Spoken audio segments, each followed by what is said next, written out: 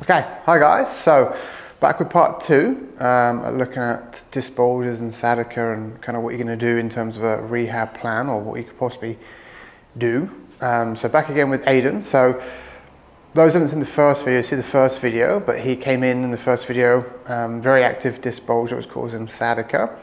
So obviously the priority there is predominantly, we did do some active work, but really the kind of the priority there is the passive work, things like disc recovery, not slipping into too much flexion day to day, is movement and posture habits to let that disc bulge begin to kind of, retract, heal, gristle, and kind of settle down and take some pressure off that sciatic nerve.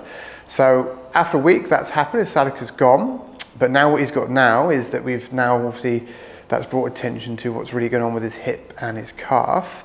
So if you look in this first video when he's walking, he's still a bit awkward with that left leg.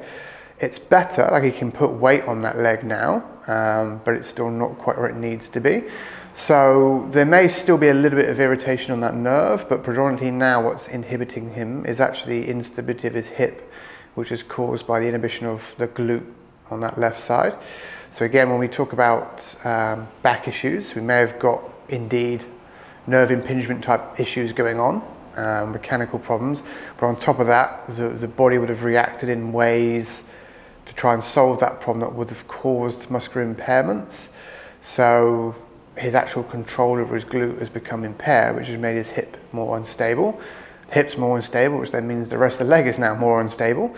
So the calf, the problem he's got with his calf, or the reason why his calf feels weak, is it's kind of working double time to stabilize that leg from the kind of the far end, and then kind of trying to keep the hip somewhat stable as well when he walks.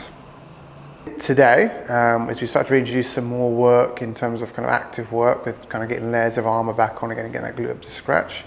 So we start off with a front plank. So I chose a front plank 7 McGill curl for him, just because he's still a little bit fresh with that disc bulge, and sometimes with the McGill curl, if people aren't careful, obviously you get a bit of compression in both of them, but the McGill curl is a little bit of a danger. You can get a little bit of flexion if you're not careful, and we know for Aidan that compressed flexion makes his disc issue worse, so I don't want any danger of that creeping back in again.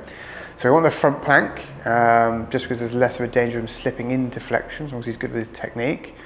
It's a little bit of a harder exercise, but he's a fairly robust young man, so he's fine with that one. So that we switched on, used that for the, sort of the first layer of armour to switch back on again. Then went into level 2 side bridges. The reason I can do level 2 side bridges is that because before Christmas we'd had him on those before that big sort of flare up. And the thing with the level 2 side bridges, it really starts to kind of separate and highlight the ability to kind of let the hips move, but keep those obliques and keeps that core locked in, and kind of separate movement about the hips from that kind of lateral stability that we need. And then once we had that, so we got a little bit of stability locked in, then it was time to get to work on the glutes.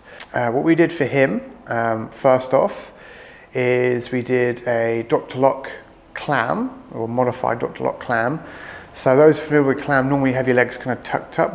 The trouble is that with a lot of people, especially they've got glute inhibition, is they'll just do more work through particularly their TFL and particularly their glute medius as well, without actually getting the glute max to help out in any way, shape or form. So by using this modified position, that I learned from Dr. Andrew Locke, by stretching the bottom leg out and then kind of hooking the top leg in behind that ankle, it kind of puts you in a more favourable position, or a position where it's harder to cheat. It's actually easier to use the glutes in the way that we want to use them. As long as you're going smooth and steady, just be careful we're not just like flipping a pelvis around. We are just literally rotating that femur in the hip socket to get that nice controlled movement.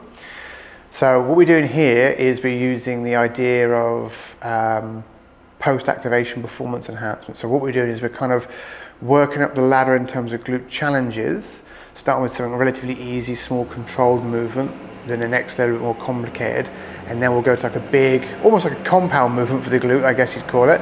We'll look at something more challenging by looking at a glute bridge or hip thrust. So we start with Andrew Locke's lock clams. So obviously there we're working external rotation with the glutes. So we did one set of 50 on each side just to get things kind of teed up. You definitely noticed on the left it was a lot more challenging and the leg could barely move. Once we had that locked in, then we looked at glute angels. So that's on your front, and you've got to really pack in that gap between your hips and the floor and drive your glutes and the floor, keep that tension in your glutes. Feet can raise off the floor very slightly, but you've got to maintain that tension into hip extension with your glutes the whole way through. And then from there, then we basically look at abduction, so bring the legs apart and close together again, just nice and smooth as you can by using your glutes. So we had 3 sets of 25 on those. So by the time we've done those, the glutes are already screaming. And then once we've gone into glute bridges, we've kind of worked our way up that ladder. Now we've got this kind of slightly bigger, more challenging movement, which is going to basically challenge the glutes with hip extension, a bit of abduction and a bit of external rotation all at the same time. They were really locking in, but you can see on here, you can see, when I come around to the right angle, you can see that left leg is definitely a lot more feeble in terms of that external rotation, abduction than the right side.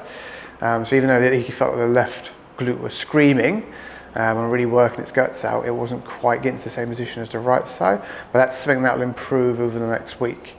So again, using those that kind of ladder of working on easier challenges for the glutes and then working into the bigger exercise, we got better activation, but we get a better result that we can actually feel the glute doing its job properly. So that's the key, is with back issues, yes, there may be some nervous system issues or impairments going on, but once that's started to settle, we then need to look at what the muscles are actually up to and start to correct those issues as well.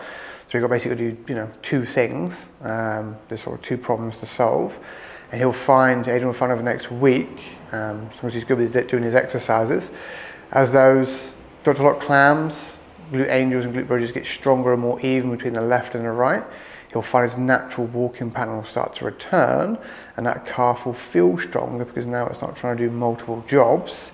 It can actually just focus on what it's supposed to do when he's walking, actually help propel him forward rather than sort of worrying too much about stabilising the whole leg on its own, because now the glute's done its fair share of work.